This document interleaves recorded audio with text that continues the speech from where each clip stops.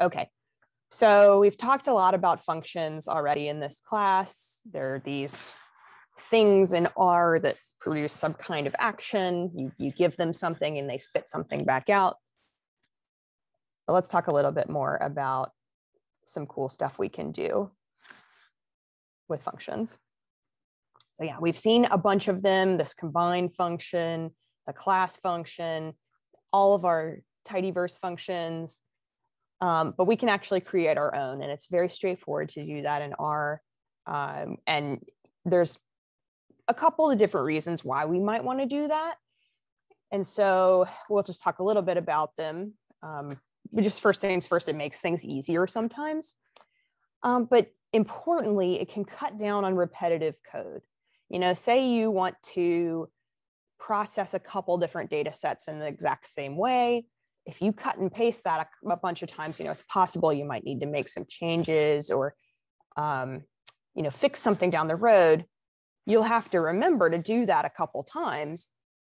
But if you create a function that does it, you'll only have to fix it in one place.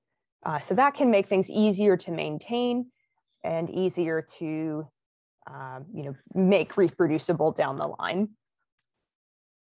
It can help you organize your code into manageable chunks. And so, you know, you have a function up here that does this part of pre-processing of your data and this part that does the analysis. Just be a good way to organize things.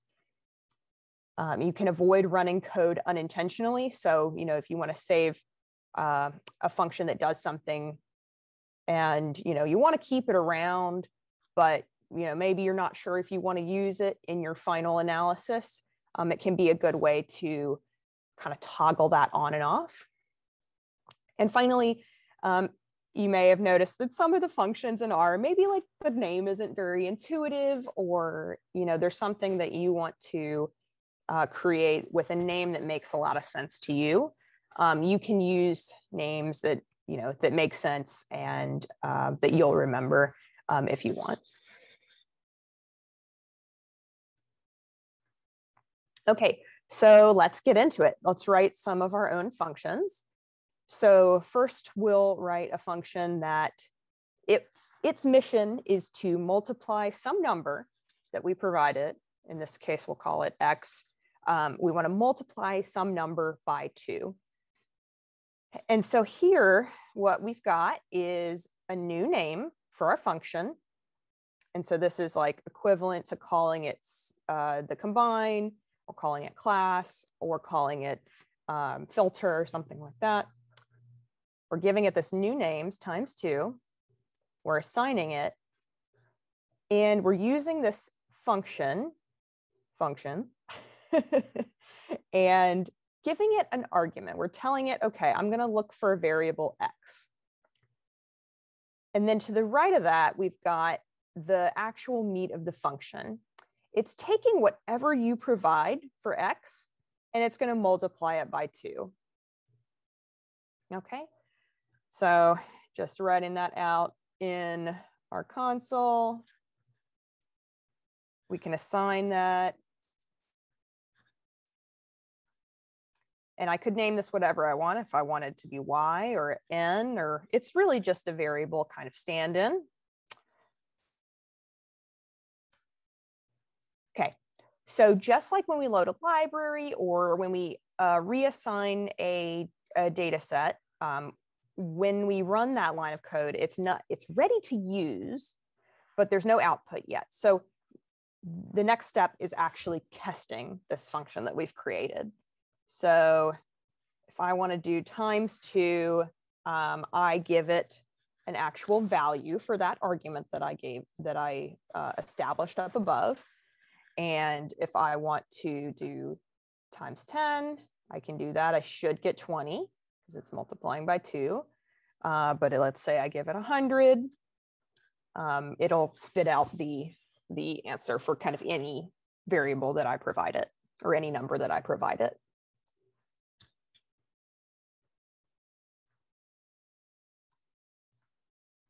Okay, so sometimes you may want to have a function that does things across multiple lines, or maybe is a little bit bigger. You can always add these curly brackets around the meat of your function, the content of what it's actually doing. So if I wanted to just take what I wrote up here and say, okay, the content of my function is this x times 2. I'm just going to surround that with these curly brackets. I can do that. Should give me the exact same thing. But yeah, if I want to break lines, normally R will kind of interpret things line by line. But if you give it these curly brackets, it will run or use everything inside those as part of the function. Okay. So yeah, this should give us the exact same output as before.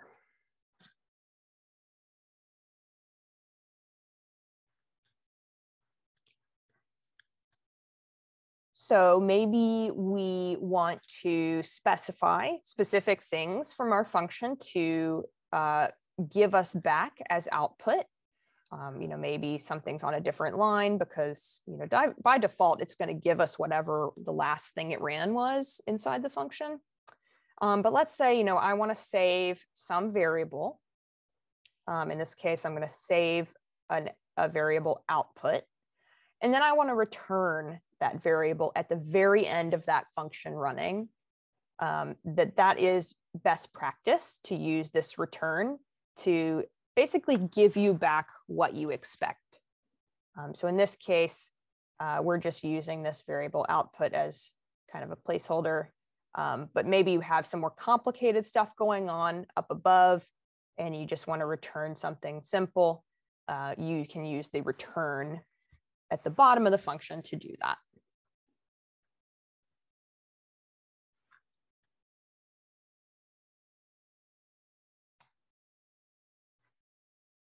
Okay, so to review, the syntax for a function is there's a couple things going on.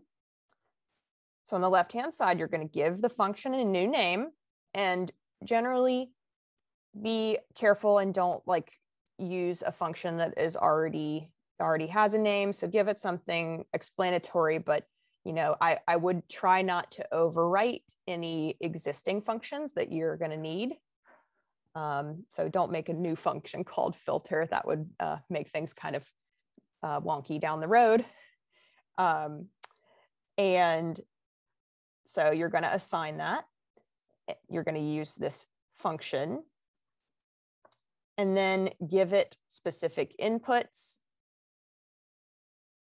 You'll actually have the body, the meat of the function that will use those inputs to actually do something. And then finally, you'll return the value that you created with the body of the function that you're actually interested in.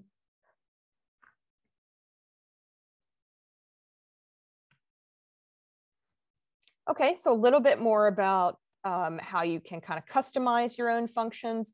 So you can give a function more than one input. So let's say we want to create a function that multiplies something times 2, but also adds another number, but we're going to let that be an argument. We're going to let the user specify that or ourselves specify that later. So we'll tell it, okay, function, we're going to give it an argument x, and we're going to give it an argument y. And so then the meat of our function here is x times 2, just like before, but now we're also adding this second variable y. And so if we run this function, so I'm going to just copy this, pop it in my console, you won't get any output, just like before, but we're saving it, we're ready to use it, and we can just test it out. So using that function times 2 plus y that we created and giving it an argument for x. So we're telling it, okay, x equals 10. We're plugging that in up here. And y, that number that's added at the end, is 3. Okay. So if you do some quick algebra, you can see that that works as expected.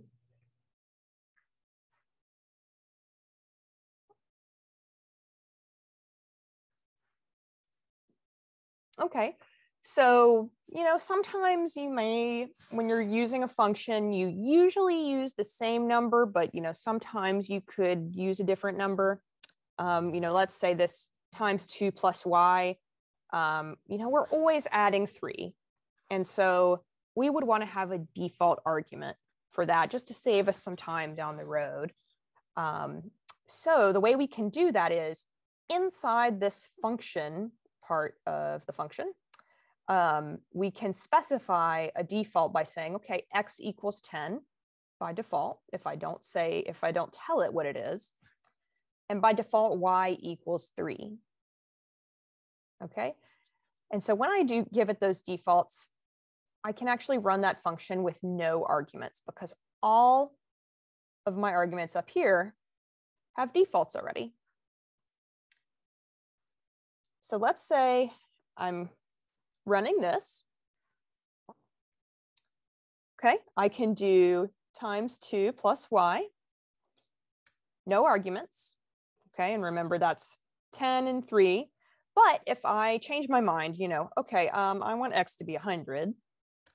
I can do that. It's still taking that default of y equals 3. But I can also be like, just kidding, I want to do 10 for y. And it can do that too.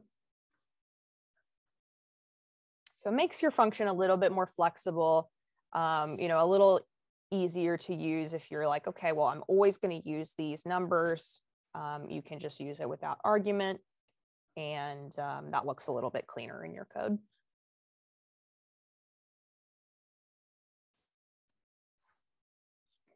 Okay, so let's do a little practice. So let's write another simple function. Let's write a function sqdiff that does a couple things. So I'm just going to write it in my markdown up here, just so we can kind of see it in totality. So I'm going to make a function called sqdiff, and I'm going to assign that. It's going to be the name of my function. I'm always going to start with that function thing. And it's going to take two numbers, x and y, with default values of 2 and 3. So I'm going to do x is equal to 2 by default. And y is equal to 3 by default. Okay. And, I'm going to use the curly brackets just because that looks, good to me and I want to break line. So it's going to take these two numbers and take the difference. Okay, so let's do x minus y. And it's going to square the difference. So let's raise that to the 2. And then it's going to return the final value. So let me assign this value that I'll get here. Let me give it the name out. And let me return out. Okay, so I'll save that. And let's see if it works. Let's just give it a couple different arguments. Let's give it 4 and y is 2. Great. Could do different arguments, etc. Okay. So we could write this a couple different ways, right? So we could do it without the curly brackets. Could give it those same default arguments. And then if we want to just keep it simple, we could do x minus y, or y minus x. I guess we'd want to specify which one we want.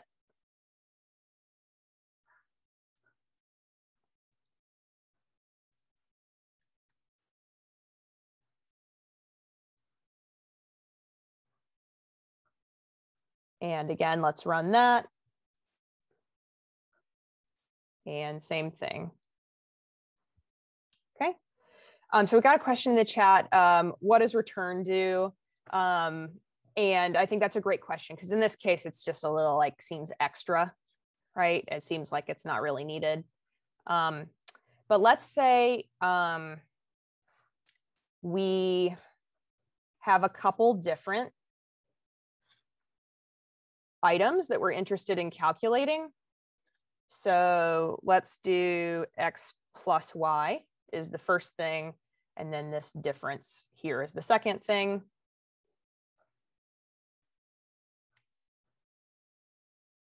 I'll run that. And then if I do sqdiff like before, let me give it a bigger number. Okay, so we're getting this basically last part of the function. We don't get any of this stuff up above it. But let's say that this is really what we're interested in.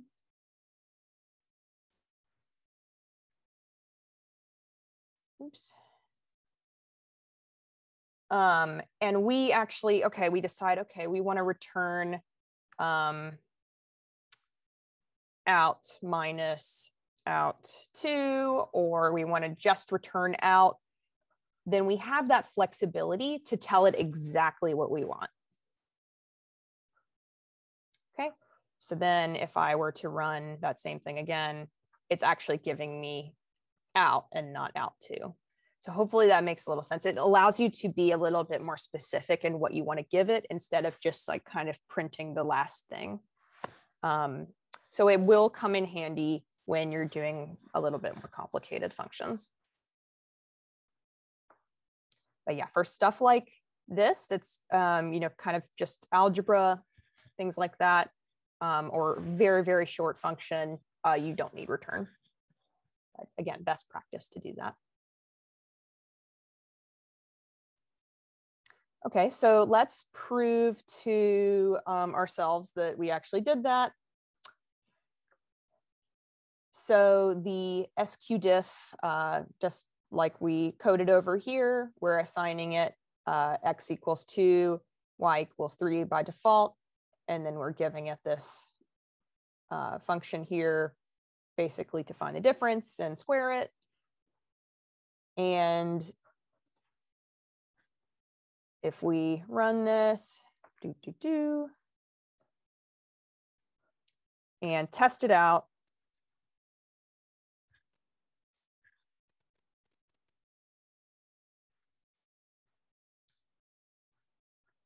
we should get 25 for this one. So it's 5 squared.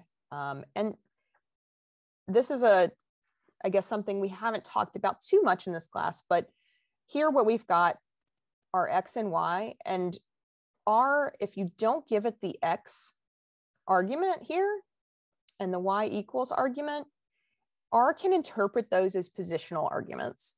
So it says, okay, well, if you don't tell me x equals or y equals, I'm going to assume that the first one is x, and I'm going to assume that the second one is y.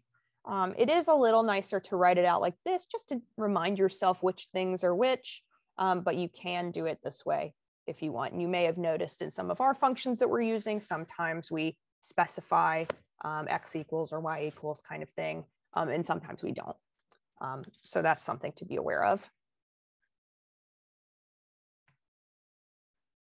Okay, so functions don't have to just deal with numbers. They can use characters, they can use vectors, all kinds of things. And so let's say we want to write a function that takes a character type word. And what we want to do in the meat of our function is we want to change that word to upper. And we want to repeat that word 5 times. Okay, and we're calling this function that does this, we're calling it loud. And so, you know, we save that function, we run it, and we should be able to just run the loud function with the argument word and just give it a character string and see that output below. And again, so that's it's to upper, and then it's been repeated just like the function asked for.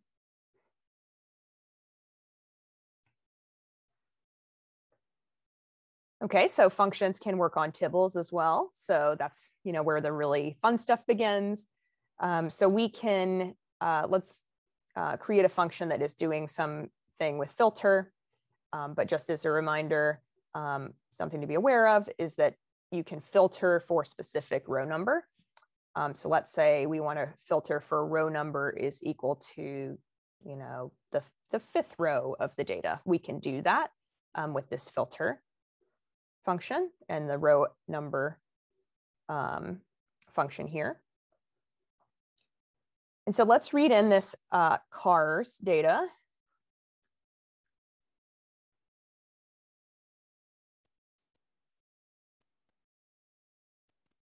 Okay, just a reminder, got all of these columns, and it's we're interested in, is it a bad buy or not?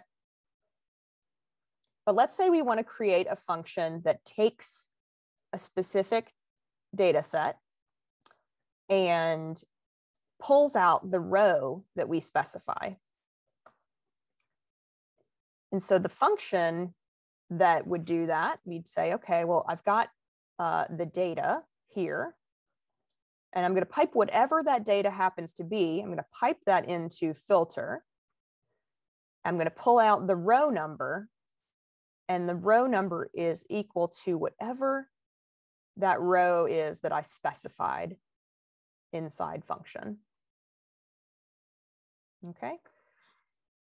And we're calling that function that we're creating, we're calling that getRow. And so how does that look in practice?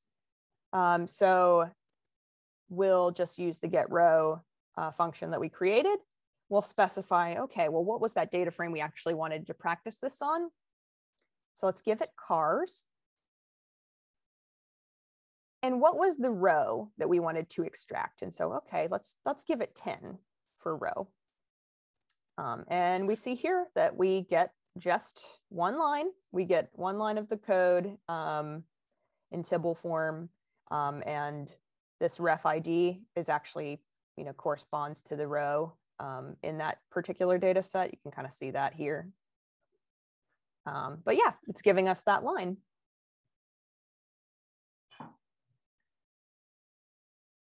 Okay, so we've got a question. Rather than row number, can you filter a specific row for a specific year or type of car?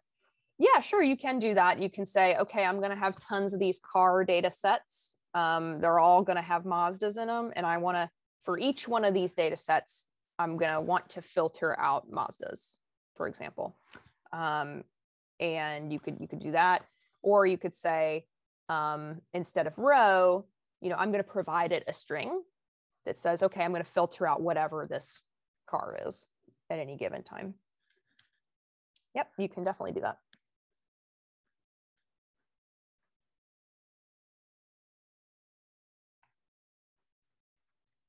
Okay, so kind of adding on to the function we just created. So, here we were able to get the row of our data set, but, maybe we want to get the row and the column.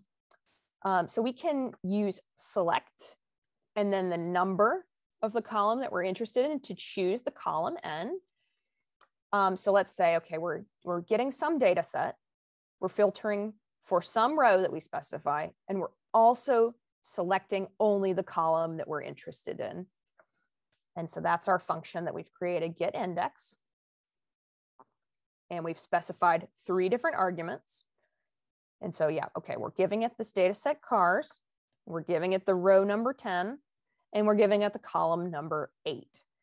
And so that's a nice way if you're like, I need a specific cell of my data frame, you can make a function to extract that.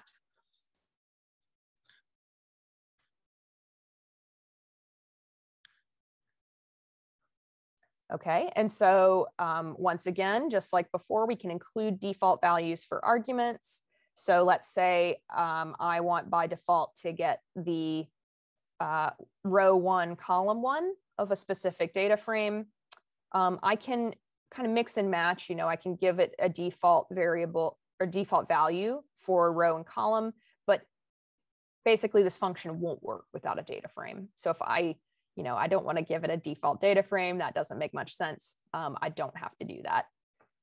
And so in this case, I'll use the function I created up here, get top, and tell it, okay, I want dat to equal cars, but by default row and column are equal to 1, and that's cool. I'm good with that. So yeah, you can get that index 2.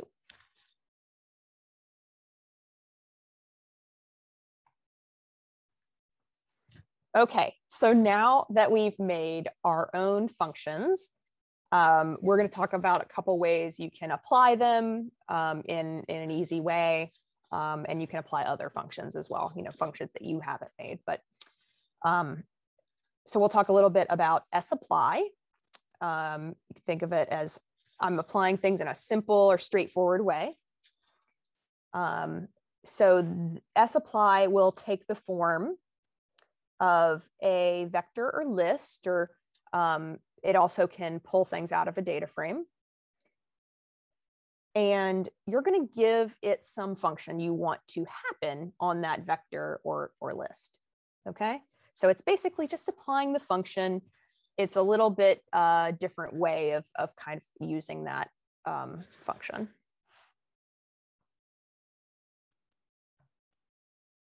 Okay, and something just to be aware of, when you provide that function, you don't want parentheses on it. Okay, so that will mess stuff up, and you might get a warning message or error message that's like pretty confusing. So just be aware that when you use sapply and across, which we'll talk about in a second, just make sure you don't use parentheses on the function. And so what happens if we do sapply on cars, which is a tibble? And we ask it, okay, well, what's class? We use this class function. Sapply is going to, by default, say, okay, well, I don't really work on a tibble, but I'm going to pull out the column names. And so instead of having to run class on every single column name, I can apply the class function to all of those columns. And so you can see it's given me every single column here, told me what type it is. There are probably easier ways to do this, but just kind of showing how that works here.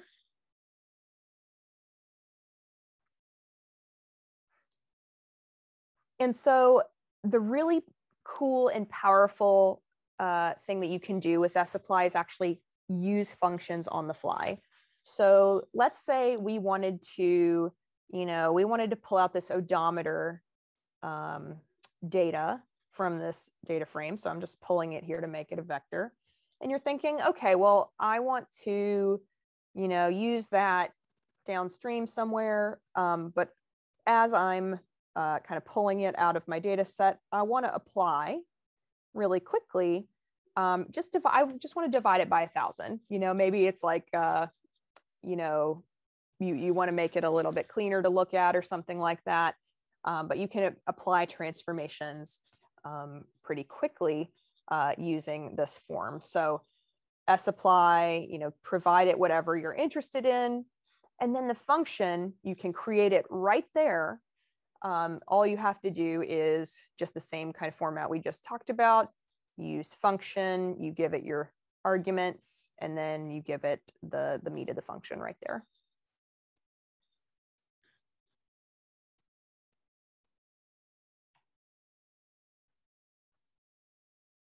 Okay, so places where this can be handy. So let's actually subset our data a little bit to move forward. So here I'm creating this data set cars double, which I'm just selecting a subset of columns just to make life easier here. So I'm selecting make model and then all of the columns that are a double type. And let's say I want to update the odometer value. So I'll do sapply, I'll pull that column that I'm interested in, and I'll apply that times 2 plus y function that we made before. And so remember, this had default arguments. I think it was like 10 and 3 or something like that. Something to be aware of. But I'm going to apply that to the vehicle odometer data. And so I'll save that as a vector, save that as odometer updated. And so, maybe you would want to replace or make a new column with that information. So we can use mutate to accomplish that. So here I've got just, taking my data and piping that into mutate. And I'm saying, okay, I want to create a new column, odometer, times 2 plus y. And that's going to be, have the values of odometer updated that I created up here. Okay.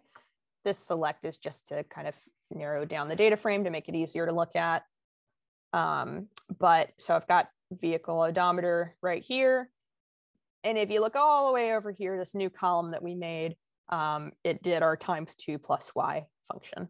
So I'm not sure exactly the math here, but it looks to be roughly 2 times the vehicle odometer right here.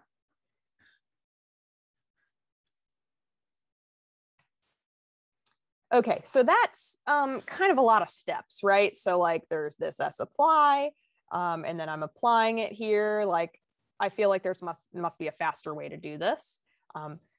And surprise, there is. So dplyr has this awesome function called across, which makes it easy to apply the same transformations to multiple columns. So you can kind of almost iterate and do the same thing multiple times. And it allows you to use basically the tidy select things that we were learning about. It allows you to use those inside summarize and mutate, which is really handy.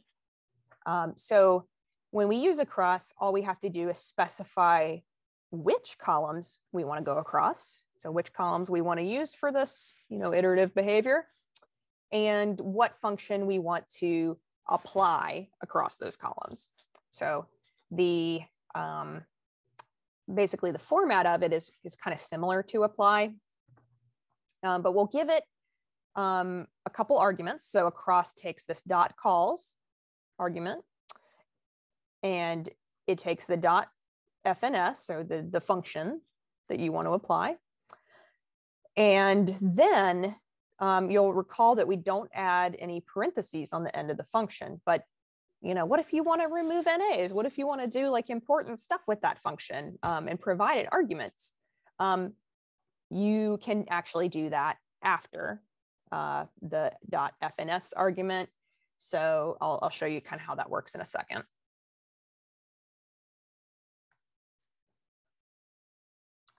Okay, so let's see how across actually works in practice. So let's say I take this narrowed down cars data set that I created, and I'm grouping that by make. So that's like, Mazda, Ford, GMC, all that stuff. And I want to summarize across every single column. I want to summarize and get the mean. So I can do that. So all I have to tell it is inside summarize, tell it, well, I want to go across multiple columns. So I want to go across everything. And I want to apply the mean function. Okay. And so it's done this group by, so it's got our different makes here. Model, it can't really take the mean of a character type. So it's given me NA here, but it's given me the mean of everything else. And I only had to use the across function to do all of that.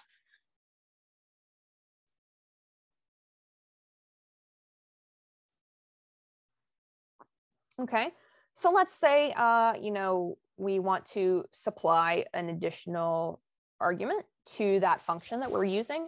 They just come at the end. And so let's say I'm doing the same thing. I'm grouping by make, but I want to summarize across columns. I want to summarize across columns where the column is a double precision numeric type. I don't want to do anything across a character column. And I'm saying, okay, well, I want to use this quantile function, but I want to take the 95% quantile. And so what's that 95% value? That I can get that.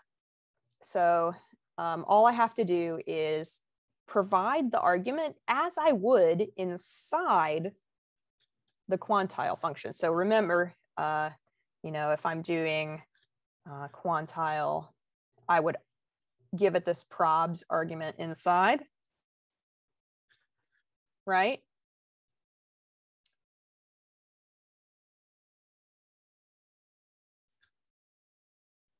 And let's write that out in a better way. So like, let's say I have my numbers here. So whatever you're doing the quantile on, and then your arguments. But yeah, in this case, those arguments go on the outside. And if you have multiple, they just kind of chain onto each other with separated by commas.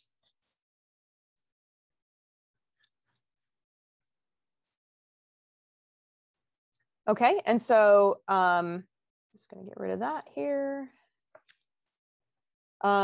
So we can, again, use different tidy select options. So again, grouping by, and let's say I want to select only columns that start with this VEH string, and I want to apply mean, that I can do that. And I'm, in this case, because I'm selecting fewer columns, I'm getting basically a smaller tibble out of that.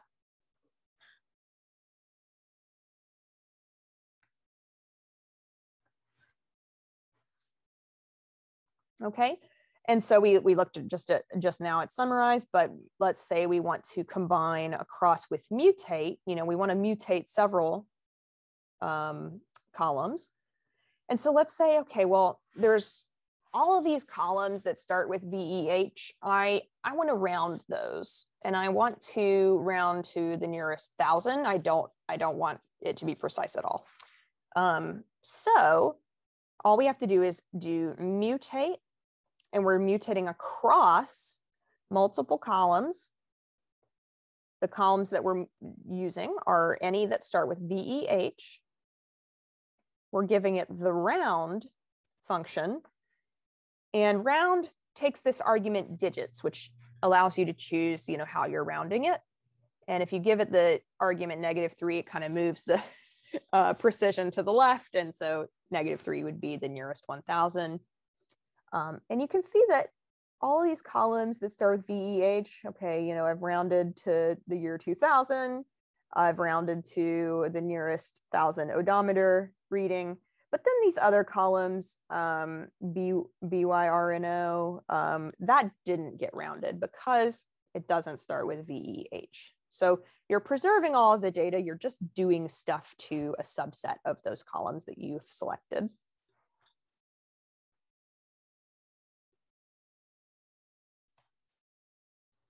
Okay, just another example of mutate here. So let's say we want to take every single one of our columns and we want to replace a specific string.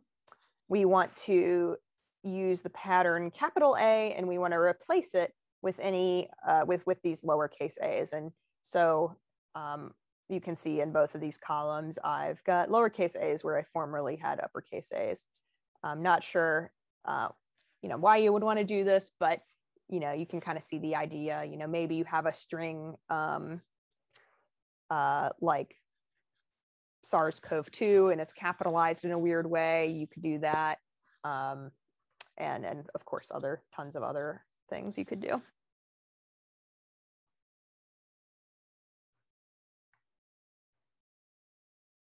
Okay, and so again, just another example. So let's actually use the child mortality data because there's like lots of NAs in this data set. So let's say, okay, I'm taking this data set and I'm selecting only the columns that start with basically like in the 1940s. So that's our subset of data that we're working with. But then let's only mutate across, and we're going to change something. We're only actually updating something across a few of those columns. So let's select columns 19, 43, 44, and 45. And for those, let's use replace NA to change those NAs to 0. So I'm providing this replace equals 0 argument. And if I look at the data here, these columns, instead of having the NAs, I've replaced those with zeros. But because I've used this across function, I'm able to really like have more control over which columns I pick. I could pick everything. I could pick just one. I could pick some that meet some criteria. In this case, I just gave it a vector of the columns that I wanted to use this function on. But yeah, you get the idea. You can really have a lot of flexibility for what you choose going into across.